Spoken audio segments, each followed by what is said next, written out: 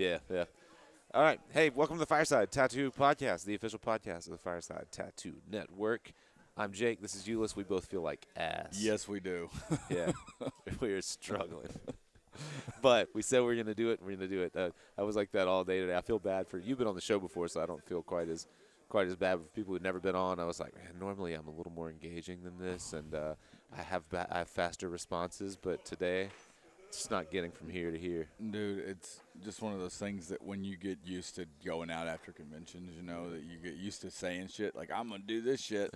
Yeah. And you're like, when you wake up in the morning, you're like, I ain't doing none of that shit that I said I was going to do. Yeah. So I know. So I was like, when I walked by, I was like, oh, that poor son of a bitch is over there talking to people. Oh, God. I was like, I just got a tattoo. Yeah, yeah.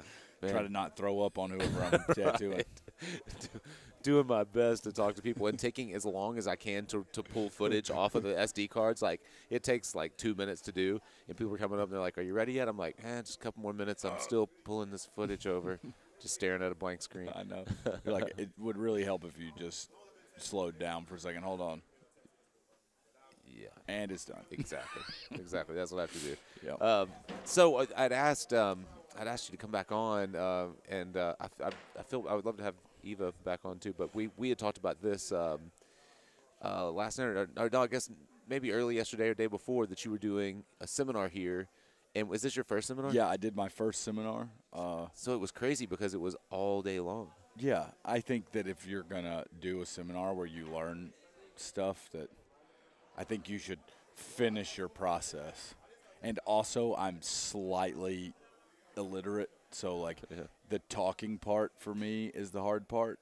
And without showing things, it's really hard for me to talk through it. Right. You know what I mean? I'm like, I stumble over words. I don't like, what's a good way to say it? I don't Articulate. articulate. Yeah. See, look at there. Yeah, See, yeah. it's sneaking out. Yep. So explain the kind of the flow of the workshop, because you guys met early in the morning. I saw you with a group of people like at the front desk, and you had a room someplace. And then at the end of the day, I come by and you're tattooing, and I thought the workshop was long gone. And I just stuck my head in and was like, hey, how was the workshop? And you're like, oh, still going. All these people around me. Okay, so here's the thing. Yeah, just the way things go with like planning and things, and the room that we were going to use, the hotel people were like, oh, actually, we're going to sell food out of that room because the first year we made the most money selling food out of there. And they were like, you guys can't have it. Oh, okay. And I was like, well, fuck me. I've got all this money from these people. Yeah. And I've been planning this for 2 months. So, Yeah, that's I know. I'm like, tight squeeze, man. Yeah. Good job. So I was like, we'll take anything we can get. And we took a room, and they didn't tell us that there was a cutoff time for the room. They asked how long it would go, and I was like, probably from 10 to around 4. Yeah. And it went further than that, obviously. So that part was kind of a mess up. I think it would have actually been done around from like 10 to 5, 10 to 5:30. But since I had to break down and move everybody down here and set back up and then start the tattoo all over again, it like pushed it into the late evening. Okay, so you were tattooing in that room. I was, yeah, until they booted us out. Got you. So what was the subject matter of the? So I was pretty much, I think it's funny, like whenever you do a seminar, people are just reminding you of what you know already. Like as an artist, everybody knows the shit that you're supposed to do. You just stop doing it for some reason. And you're like, well, that didn't work. But instead of doing the little stuff to fix it, you're just like, well, I'm just going to keep doing this shit until it works. And then it never does. Never works. So it was pretty much just a reel-it-in seminar. Find a subject matter or a certain image or something that you want to do. Start with an anchor point and then grow slowly off of the same thing, so you have like a good anchor point, and then you can I don't know, build off of something if you have a stable environment to work from. You know, if you're just like, I'm going to try this machine, but I don't really know how this machine works, or if you're not like capable of using a coil machine and you think that it's the coil machine's fault and you use a rotary, you're not really learning anything. You're just flip-flopping back and forth, right? Because you think that there's some better way out there. So it's a lot about finding out what works and then kind of changing one variable at a time. At a time, yeah. It's like a science experiment. You've got a control group that never changes, and then you have an experimental group that you change one thing, and you can go through hundreds of things, but you have a steady, like, I know this fucking works. Yeah. But maybe what if I try it this way this time? And then you're like, oh, well, that didn't fucking work. Right. But the most of it was to the preparation for tattooing. So it's more. It started from a drawing. Yeah. base. So it started. So this is what it started out as.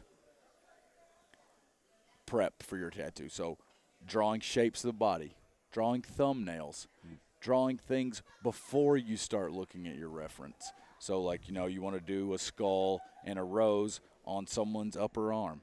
Trace the shape of the body out in the thumbnail. Thumbnail, it doesn't even have to be detailed, just big block shapes of where everything's going to lay out, like angles and positions.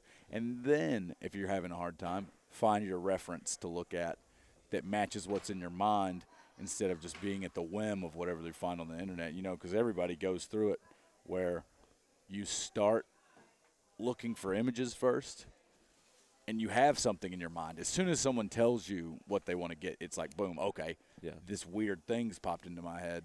And then when you start looking for references, it just completely goes away because you find something that you like. Yeah. Instead of you doing you and then finding the things to do to reinforce that. Mm-hmm. Yeah. I find that. I think that's dead on. You'll find yourself. Like you said, you know basically what the shape of a skull is. It's kind of a sphere, and you know what a flower looks like. So you can kind of just play with those abstract shapes at first, and then find things that help support your idea. Where a lot of times what you'll do, and I'm guilty of it too. I'm flipping through looking for reference, and I find a great photo of a rose that has like a bead of water on one of the leaves. I'm like, oh, I want to do that, but suddenly that makes that a focal point of the tattoo, and it was never supposed to be. Yeah. Like there was nothing about a bead of water in this tattoo, and now I'm like, now that's a big part of this tattoo. Yeah, now that's what I'm after because I saw that. Right. And if it's like, what did they say? Like you never go shopping without a grocery list. Yeah.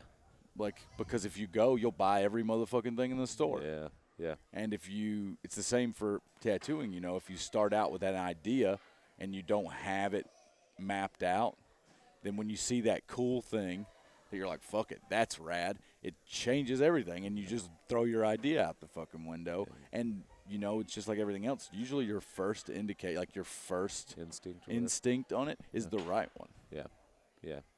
I like this. I love that you brought up thumbnailing. I don't think people do it enough, and we did a little technique episode on it, and we've got some thumbnail templates that we on our website people can take just of different body parts, and I always encourage everyone to use those because the way I think of it is you can really trick out a tattoo and make it look fantastic.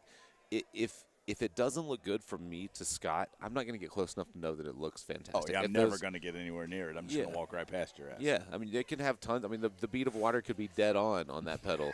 But if the big shapes, like, don't make any sense, or if the darks and lights don't make any sense, if it's not balanced, I'm not getting close enough to look at it. 100%. Yeah. It's like thumbnailing things is the thumbnailing things to a body shape is the equivalent of drawing it on that person. Yeah.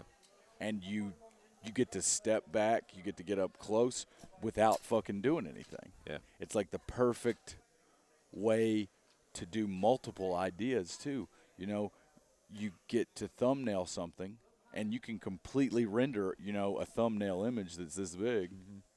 And if you fuck something up, your whole day isn't ruined. Right. But when you start drawing a sleeve out or you start drawing a half sleeve and you just start drawing, when you're like, man, that orbital on that skull is a little weird, I'm going to straighten it out, and then you do, and then the rest of it's off, and then you have a meltdown because you've spent all day drawing and you don't want to do it, and you're just like, fine, I'll do it in the morning. Instead of starting off with that structure and skeleton to keep you going. Yeah. And minor changes don't not really slow you down, but don't. This is another thing I'm talking about. They don't. Partially, it's the 5 a.m. that does it. Yeah, that's keeping our brains from. I keep burping up. Like that was the worst part about today. I keep tattooing, and I'd like burp, and I'd like try to turn, but I knew what it smelled like, Oh. and I was tattooing that lady's neck, you know. So it was even like, I was like, I'm sorry, I took a shower this morning, but I know I smell like a liquor bottle. Oh God, that's terrible. Yeah. I think the biggest point with that in the thumbnailing is if you solve all of your big problems, which are like the major shapes and values on the front end, then it makes it harder to make mistakes as you go. But if those things aren't right, you can't fix it with icing, with making other stuff fancy. No, you can't. And once you're 4 hours in on it, you're just like, I don't care. I'll do it in the morning. Yeah. And I'll do it in the morning is what everybody says. Yeah. And it's literally like the death of a tattooer's like your creative ability for that particular piece for that day. I'll do it in the morning because you know what? You're not going to fucking do it in the morning. No. And if you do it in the morning, it's not going to be good. You're just going to do it as fast as humanly possible. Right. I'll work it out on the skin. Yeah. Okay. Yeah. Because you couldn't do it on this piece of paper. Right. Yeah. So do you think, what did you learn from it? What was the feedback from the group, and what do you think you got out of it? I think that anytime that you are telling people what you think is proper and right, that you're actually teaching yourself because you're telling yourself again. Yeah. You're like, you know, those times when you're sitting alone and you're like, you know what, I'm just going to draw this. I'm not going to thumbnail anything. And then you're like, oh, okay, well, I'm a fucking idiot. Yeah. You know? Yeah. So it reinforces what you know, so you're growing as well. When you verbally say things out loud or show somebody something and you have to communicate what you're doing and why, it makes you learn things that you don't know. You know them, but subconsciously you're doing them. Yeah. And verify that you're actually right. When you say something out loud, when you have to understand something well to teach it. And I notice when we're just answering questions for our viewers, whenever I have to, like, when I get in front of a camera to, like, do a viewer question episode or something, I'll start to say something out loud, and then I'll go, like, is that true? Like, is that right? I mean, because you have to, when you start saying it out loud, you realize sometimes, like, man, I'm just going on my own kind of preconceived idea, but now that I say it out loud, that may not be true at all. Yeah, 100%. And that's the thing that when I started the seminar off, I was just like, everything that I'm saying is kind of bullshit. Yeah. I was like, it's not fact. There's no such thing as fact because there's people that can do anything without anything, and there's people that can't do anything without anything. You know what I mean? Yep. And I was like, everything that I'm saying is what I've found that works for me, and the majority of people that you see succeeding are doing this. But that's literally the only concrete fact that I can give you as, like, I'd be like, I'm going to spew all my bullshit at you. And if you think that it's correct, then awesome. But if you don't, also awesome. Yeah. Don't do it. Yeah. Just don't do it then.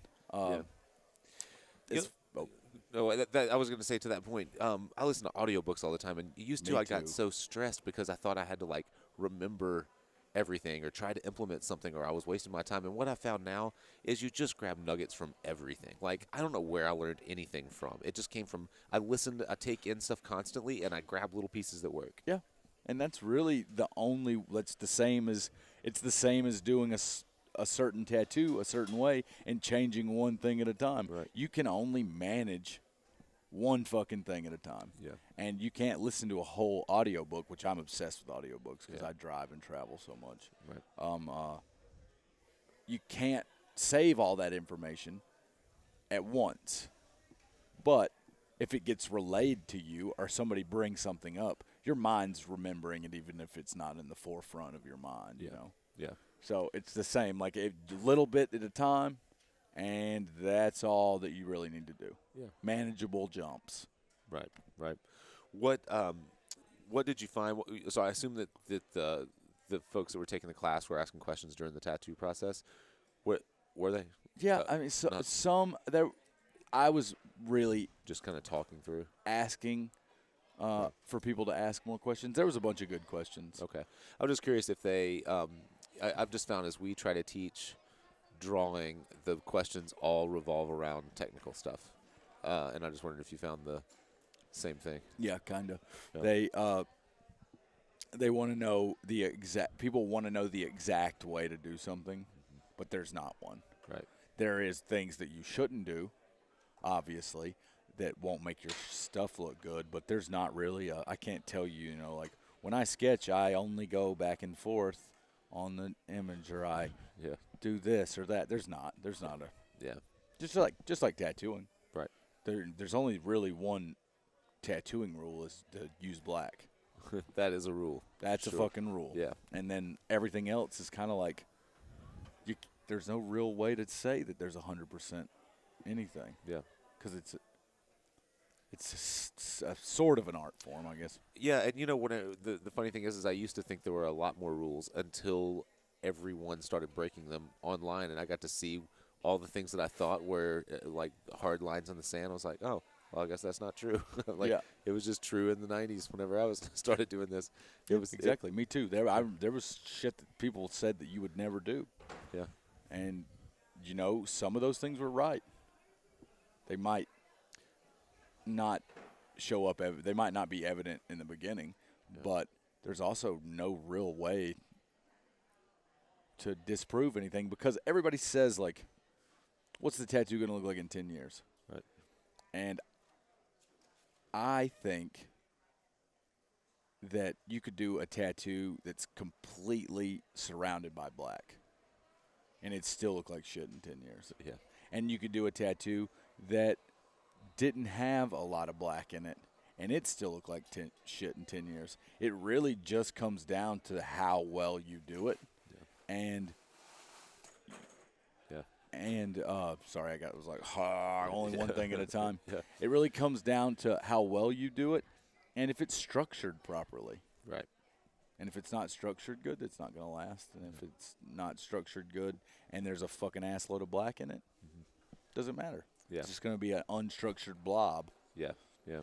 So with your work in particular, you know, you're doing a lot of the similar subject matter: birds, flowers, very stylized flowers that really are specific to the way that you draw. You definitely have your own kind of thumbprint, own mark making when it comes to those things. So walk us through just a little bit the process of designing. If you're doing it right, you're thumbnailing, and you just kind of have an idea of what of the shapes of the way that you like to lay flowers out, and you're not starting with any reference at all. You're just starting with the general shape. No, okay. So before I start into the no reference at all thing, Okay. That is from years of using reference. Right. That's not because I'm just like, oh yeah, you know.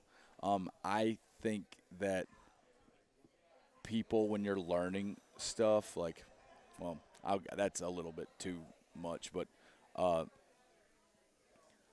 I like to heavy reference things for new imagery.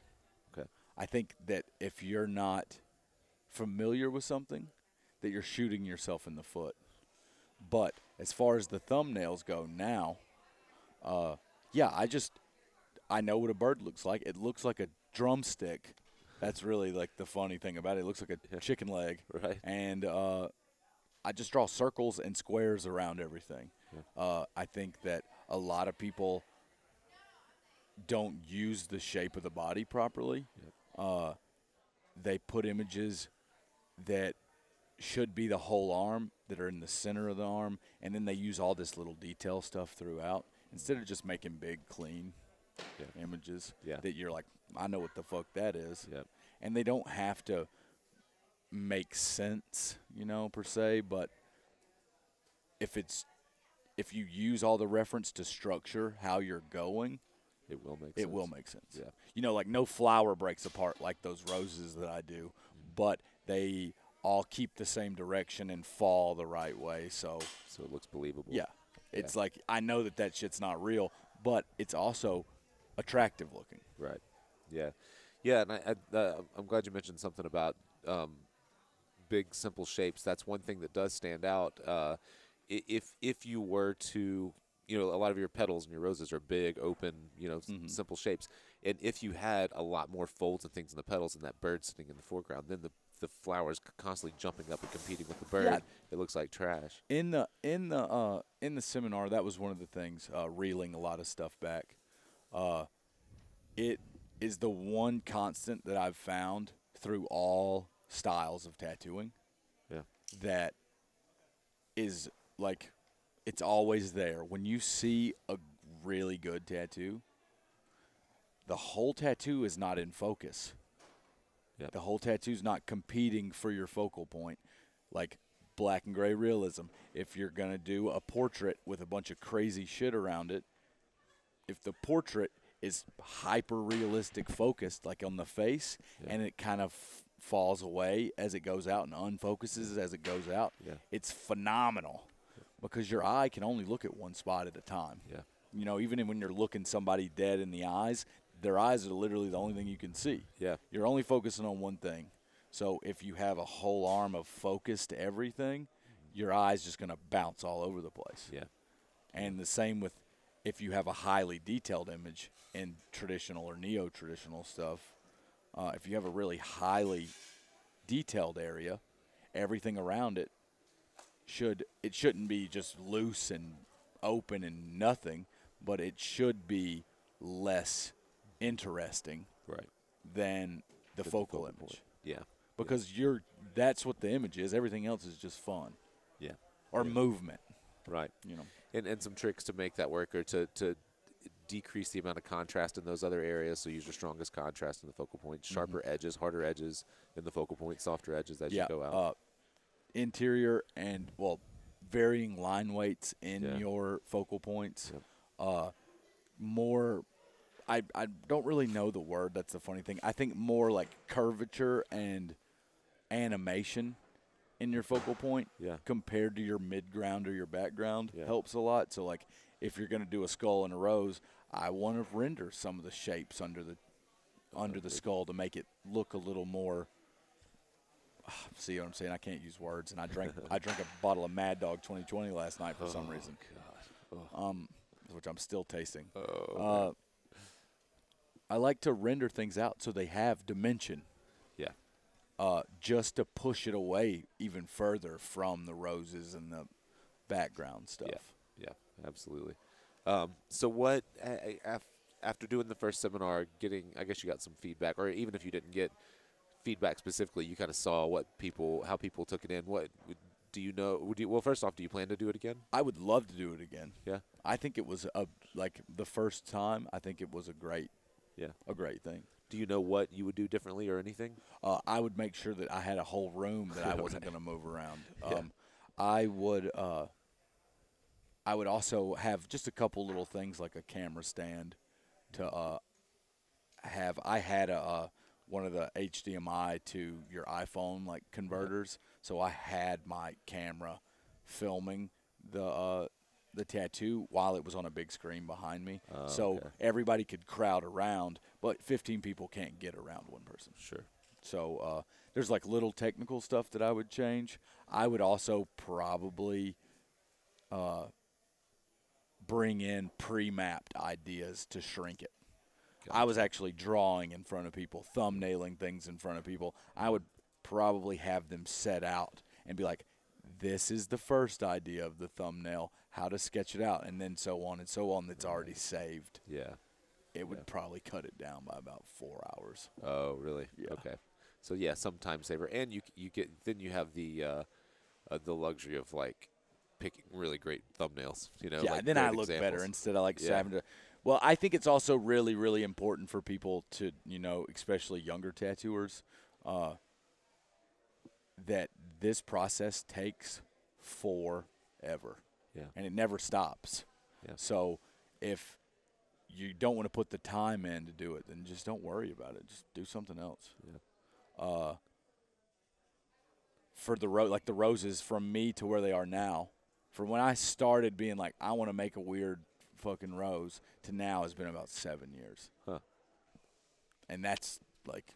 That's doing it every day. But I can draw those motherfuckers like a motherfucker now. Yeah. And that's the one thing that I can comfortably draw. Yeah. And birds, too. And I can comfortably stylize my own way. But it didn't happen fast. No. And it shouldn't happen fast. And if it does, then that's awesome. Yeah. But I think that all the trial and error takes forever. Yeah. Yeah. Most likely, if it happens fast, you probably stole someone else's stylized idea, or you didn't explore it far enough. Yeah. I mean, and that's the cool thing, too, is like stylized stuff is like people talk about stealing things and stuff like that. I mean, it really doesn't matter. I mean, come on. You know that you're going to do it. And, like, you know what you do. And if you're having a problem with people stealing stuff, then that's cool. They shouldn't steal stuff. But yeah, stealing stuff right out from under you. Taking, using your work for reference, that's one thing. But if there are a lot of people out there that are straight up redoing people's custom tattoos. That's ridiculous. That is ridiculous. But I think that was the first thing in the seminar that I told everybody, too. When you start this process of finding imagery and picking certain imagery that you're going to start drawing and using as your anchor point, to put your phone away. Yeah. Subconsciously, you will take anything cool that you see and you will put it in your tattoos or artwork or anything. And put your phone away. Quit looking at the internet. Find artists, not tattooers. Quit referencing tattoos. Yeah. Type in the kind of art that you like. Go to a museum and be like, man, that shit's crazy. And then find that artist and research it. It's all at your fingertips. It's just laziness taking other people's shit. Yeah, yeah. I try to make sure whenever clients bring reference in that they know that I don't really want tattoo reference. Like if we're gonna do a celestial scene or whatever, don't bring me a space tattoo. Like bring me some there are tons of images of space. Bring me some space. 100%. What colors do you like in space? Like I think that's a really big thing. Yeah. Also in the seminar stuff I just talked about, like a lot of younger tattooers. A lot of not even a lot of younger tattooers, just a lot of tattooers in general don't understand how they can't make a change in style or make people get their tattoos that they want to do. That is because when people look for tattoos on the internet, the number one way that people are looking for stuff, do you know how many line drawings you see? None. Yeah. No one's brought in a line drawing and been like, can you do this line drawing? Right. Because they don't know what that's supposed to be. Start painting your tattoos. Yeah. You wanna change your style. You wanna make crazy weird stuff. Show them a completely rendered image, and 9 out of 10 times they'll get it. Yeah. But if you show them some line work, there's too much question in their mind. That's not the way people view tattoos. Yeah. In the real world, that's the way tattooers view tattoos. Right. I can see a line work piece and be like, that's gonna be a nice tattoo. Yeah. Yeah. But most people can't. That's a great point I hadn't really thought about. But, yeah, you're absolutely right. And so many of us, even when we have books here at a convention, we just have line drawings because they're easy to just make a stencil and go. But it is hard for people to visualize it. Yeah. How many books have you seen out in Books A Million or whatever that you pick up and it's just full of line drawings? Yeah. None. Because people don't view line drawings the same way that other people, there's not like what's a good way to say it? That's not a 100% completed image. Yeah. So it could be different in everybody's eyes until it's completed. Right. Right. Yeah, that's great advice. I hadn't thought of it, but you're absolutely right. Well, so where's your next stop from here? Due south. Oh yeah, Biloxi with Matt. Yeah, with Matt. Yep. Yeah, well, we really wanted to do that show. We've got a conflict this year. When is that? That's March. We're at Evergreen. Yeah, there's another one that's the same time. Yeah, yeah. And we're at Eugene, Oregon with that's Joshua Carlton's show. Yeah, that's a good show. I heard. I've lived out that way for a while. I never made it down. Yeah, it's good. This is probably their 5th or 6th year doing it, and it's a little bigger than this one, but not big. It's a small show. This is the size right here. Yeah. I didn't say at the start of this one, but we're still at Space City, and this whole series has been a Space City series, and I really do like it. It's a perfect size. And who were we just talking to a minute ago? Oh, the sailor Jesse made the point I hadn't even noticed, but they don't do the drapes in between, so you can kind of see everybody and talk. I love that. I hadn't even noticed it. Yeah, that's like a big thing. The first year that they were like, they hung up and it looked like a convention, and then eventually everybody kind of started taking them down. Yeah. Everybody, it's one of those good shows that everybody knows everybody. Yeah. Like, it's just big enough that you get to meet new people, and just small enough that you get to know everybody. Right. And that's super cool. Yeah, it is. All right, well, let's wrap it up because I don't feel good. I don't either, dude. I'm just... Man, thank you for taking the time. Yeah, I really enjoyed it. Thanks for having me. We'll see you. I'm sure we'll cross paths soon. Thank you Yep. guys for supporting what we do. As always, if you want to follow Ulyss, if you don't already, it's is it Ulyss _ Blair? Yeah, on Instagram or Allegory Arts. Allegory Arts, and you guys are in Florence, Alabama. And I've got a good In the memory. middle It was of all from nowhere. last year. In the middle of nowhere. I've remembered Florence, Alabama since she told me that last year because literally like a month later I tattooed someone from Florence, Alabama. And I was It's just weird like, how it no creeps in. kidding. Yeah, like I just did a podcast with someone from Florence. So now it's in my head. I remember. Oh, yeah. All right, guys. Thank you. We'll see you next time. Take care, guys.